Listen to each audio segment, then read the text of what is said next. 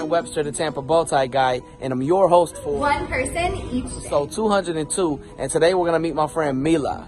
Mila is just an awesome person to be around. She has such an amazing personality, man. She's been working in sales for over 11 years now, and right now she's selling Andersen windows. So if you need a solid window for your home, hit her up. She's also an actress, and she's passionate about learning film production. It's amazing to see that she wants to learn multiple areas of the business, and you can tell she's going to be successful by having that approach.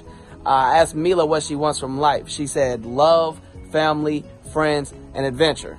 That's a solid list to have. It's really respectable.